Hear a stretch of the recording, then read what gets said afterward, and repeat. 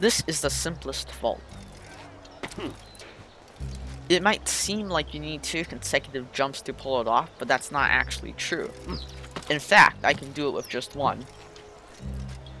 So how does it work?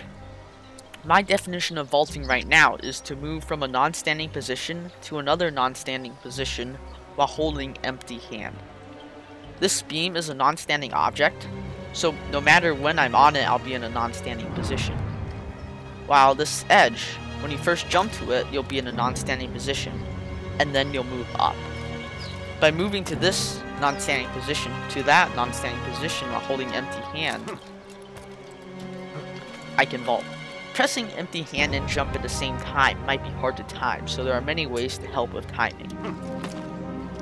When I jump here and hold empty hand, you'll notice that it takes a while before Altair will actually drop down.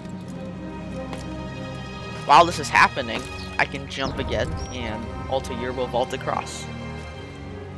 The next way is when you're hanging and you're climbing up, you can hold empty hand without worry. And what this allows you to do is you can then spam jump and Altair will do a vault every single time, easy to time. The next way is when you're moving across a beam object this way and you're holding empty hand, Altair won't actually drop. I don't understand what he's trying to accomplish. Until you move like this way. What this allows is, as long as I'm going forward, I can hold empty hand and just vault that. Believe it or not, that's a vault. When you vault onto an object, Altair will sometimes hang, while other times he'll drop. How does this work? Before we can learn this, we must understand the difference between a world object and the ground. A world object is any object you can climb onto top of, even if it's just a tiny piece of rubble on the ground. The ground, however, you can't climb on top of it, and the ground usually looks like this. These beams are at the minimum height where if there's ground below you, Altair will hang instead of drop. If these were any lower, Altair would drop. If there's a world object under you, you can vault drop higher distances. I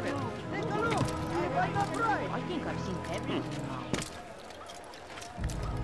I don't understand what he's trying to accomplish. It is worth mentioning that you can also catch ledge while vaulting.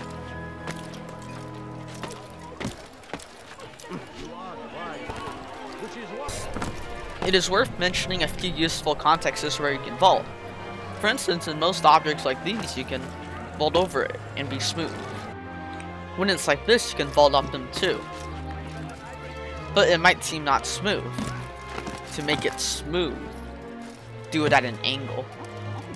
Who said that vaults had to be used to move to other objects? This is a vault because I'm just moving from a non-standing position to another non-standing position.